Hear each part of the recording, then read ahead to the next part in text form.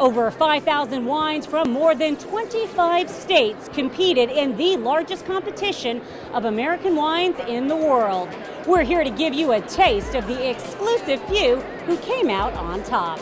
I am thrilled to be joined by the gentlemen of Envolve Winery. I've got Ben and Mike here with me. And hey, gentlemen, congratulations on the best of class for the rosé. It's a really, really nice rosé for a warm day, and it's great with food too. It's very versatile. You can have it with a lot of different foods, but really excited on the best of class and really excited to be here. Tell us a little bit about the stuff that you guys have going on over at the winery in Sonoma. So we just moved production facilities. We've been actually up at Benziger making wines for the last 5 years. We just moved down to 8th Street, so now we're working with Phil at Envolve and Morgan Twain Peterson at Bedrock. So we're really excited about this next new chapter. We have a tasting room on the Sonoma Square now that we opened up last July. We've got more employees and more wines, and Mike and I are on the road all the time selling. But you know, just like we said last year, I get to work with my best friend every single day, and in an industry that's awesome and super competitive. But we've been received really well.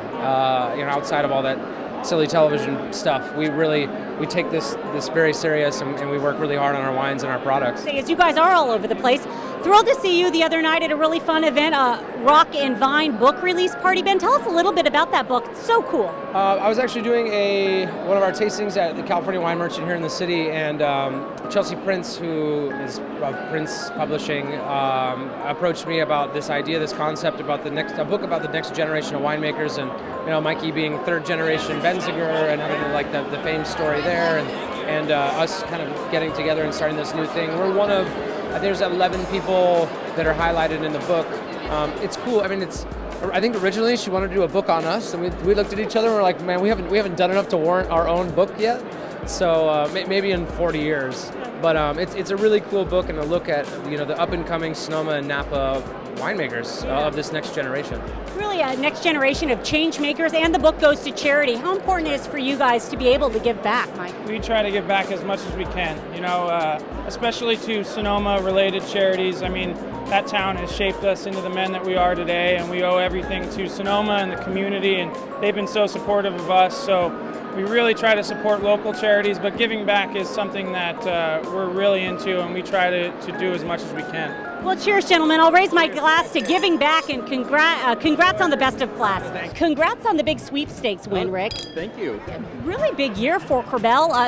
Inauguration back in January. Talk a little bit about that. Oh yeah, we've been selected since the Reagan era, and ever since then we've had the inaugural champagne, which is quite a unique honor.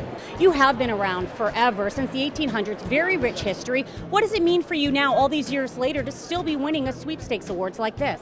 Well, we've been in existence for 130 years and producing quality champagne, California champagnes, for all that time. Give us a little clarification about how come you guys are allowed to say California champagne when we know other folks aren't? Sure. We've been in business for 130 years. We just celebrated our anniversary. And so because our name is California Champagne, and to change it at this point in time due to the laws and treaties would be a disservice to our company. And you don't have to, right? Despite what the French say. We don't have to. Under the treaties, we were grandfathered in, and we're going to keep it. Hey, that's your story, and you're sticking to it. Sounds pretty good to me. Hey, cheers. Congrats on the big win, Rick. Very good. I am thrilled to be joined by Mike Scott, owner of Sorelle Winery. We won the Sweepstakes Award for our Rosato Sangiovese, which was a great feat for us, and we want to represent the Lodi appellation the best way we can. We're trying to make wines the best we can for that appellation, for the good of our neighborhood. So it's all good. I am thrilled to be joined by Brian, the winemaker of Terlato Family Vineyards, the big winner of the Red Sweepstakes here at the San Francisco Chronicle Wine Competition. So what was the reaction when you guys heard the news that you won? Oh, it was ecstatic. Everyone was so happy. Our tasting room manager called me up on Friday afternoon. I'm at home, and he calls and says, we won sweepstakes for the Terlato, or for this Chronicle Wine Competition for Terlato Family Vineyards Pinot Noir, and I'm like, wow. Pinot Noirs tend, at least from what I remember, tend not to win the sweepstakes. So this is our 2010 Russian River Valley Pinot Noir for Terlato Family Vineyards, and It's 100% delicious. Well, I am thrilled to be joined by the dessert sweepstakes winner, Castello di Amorosa. You own this category. Tell us about the big win. Well, this is a late harvest Gewürztraminer that won the sweepstakes again this year. It's the second year in a row. It's a 2011 late harvest Gewürztraminer from Mendocino County.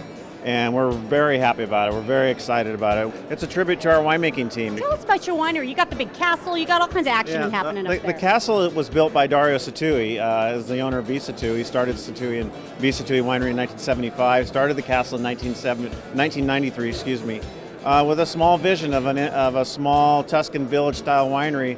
And if he walked in today and stood next to us, he said, "I got carried away on this project," and he did. It's 121,000 square feet. Holy smokes, well, you got a castle and you have a dessert wine fit for a king or a queen. Cheers.